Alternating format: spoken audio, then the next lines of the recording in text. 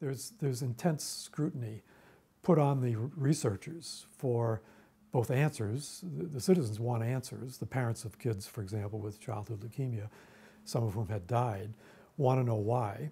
And so that puts a different, I'd say, spotlight on the team doing this kind of research. So again, this is not something that is typically taught in schools of public health. How would you conduct yourself in a setting like that, where there's intense public scrutiny and even media attention, sometimes national media attention with spotlights on the stage when the results are released? That's not a typical scientific study setting.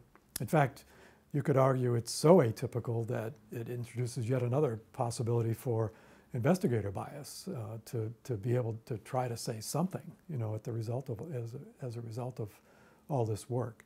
So I think students in public health who are either contemplating being involved in work like this in the future or find themselves in situations like this have to just stay true to their principles, stay true to their attention to detail, and the facts, let the facts fall where they may, and state the scientific truth as best you understand it.